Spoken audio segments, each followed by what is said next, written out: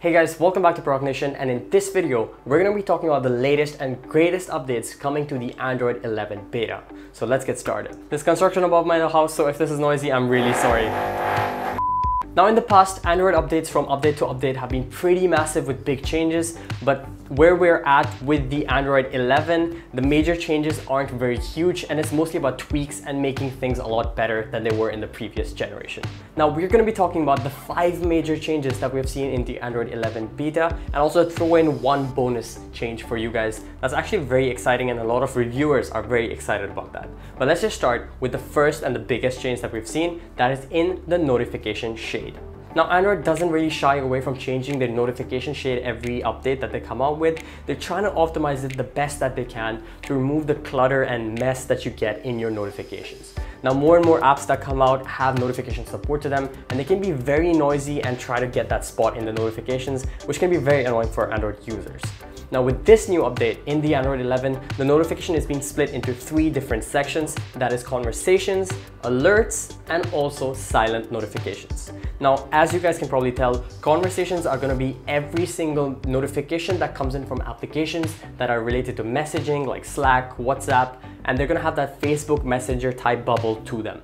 Now this depends on the developers if they want to enable that to turn that into conversational notifications, but otherwise that's where all the messaging apps are going to sit, in the conversational notifications. The second one is going to be alerting notifications, which is more of every other application that you know of that sends you day-to-day push notifications like Instagram, maybe Facebook likes or comments on your post. These are just apps that send you notifications generally. The third one is going to be silent notifications. We have seen these in the past as well. These are more of apps like Twitter, LinkedIn that just send you like silent notifications constantly, which Android knows don't really need that priority.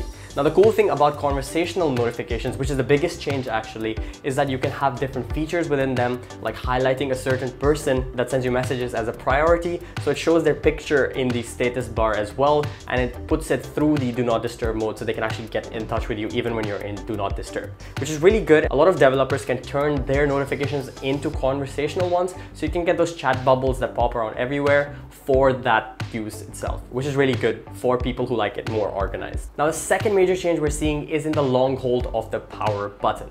This is basically going to allow you to access a lot more settings within the power button hold itself rather than the ones we've seen previously. Apart from having your Google payment and boarding passes and all, you're also going to get access to home control devices. So if you have smart home devices at home, just like Apple devices, you're going to be able to control them within that menu itself when you long press the power button. This is really great because you get to customize it as well if you don't really use majority of these. But if you have a smart home system like I do, where you control different lights using your smartphone, this is going to be placed within the long press of the power button, which is really good as well, and it gets you there very fast, and you're able to control and slide and everything within that menu itself without having to enter the specific app itself. Huge plus. Android updates you.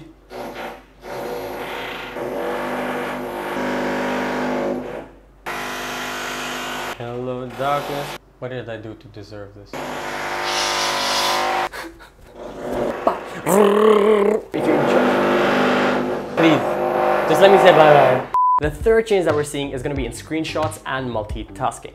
Now the screenshots itself, when you take it, it isn't really going to go into the notifications shade. Rather, you're going to have a mini version of the screenshot on your home screen itself, where you can customize it, add in pen strokes, crop it, and share it directly from there. So you don't really have to leave whatever app you were in to do all of that stuff. That's a very good time saver. Moving on to the multitasking side of things, this has changed a little bit as well. When you go into the multitasking menu, the app drawers itself are quite large, but you've got 3 different buttons underneath it to customize what you want to do within the multitask itself. The first one is going to be screenshot, which obviously takes a screenshot of whatever app you're looking at, and you can do whatever you want with that. The second one is going to be select, where it allows you to select different text on the screen and copy it, paste it, share it, whatever you want from that menu itself. And the third one is going to be share, which takes a screenshot of whatever app's on the front, and you can go to the share panel directly from there. The fourth one is going to be user suggested apps on the home screen. What this basically means is that the phone is going to understand your behavior of what apps you use the most and suggest these apps to you on the home screen itself. So based on your behavior and how you interact with your phone, these app suggestions can change, and they're going to be up there on the home screen for you to select whenever you need to. Now, to me personally, I don't feel like this is really an important feature because the home screen should have apps that I want to use all the time and they'll always be there when I need to get to them. It makes more sense to have it in the app drawer like it always was, but for people who want to customize their phone and have it understand what they do all the time, this might be a great feature to interact with. Now, the last one we're going to be talking about is the inbuilt screen recorder. We've seen this in the past, but this is going to be an inbuilt recorder within the notification shade that allows you to do a screen recording without having to install a third-party app. You're also going to get things like control over the sound, media sound, and external microphones, which is really good for people who don't want cluttered third-party apps like me. Now, I mentioned that there was going to be a bonus feature. That's going to be the voice access. This is basically going to allow you to understand the context of your screen without having to touch it. The phone's going to understand what's going on the screen, and you're going to be able to control it using just your voice. Now, you can see this example work live in Marques Brownlee's video. We're going to post that up somewhere here, so you guys can check that out. And you get full control of your screen without even actually having to touch it. And the algorithm works in such a way that it really understands what you're talking about based on the context of the app. So you can actually tell it commands that it really understands really well. This isn't very new, but the way they've done it now, it understands you way better than it ever did before, which is really great. Now, as of now, these are only available on the Pixel phones, but we will probably see these roll out on different Android phones in the future. Now, majority of the features that we're going to mention here are the top biggest changes.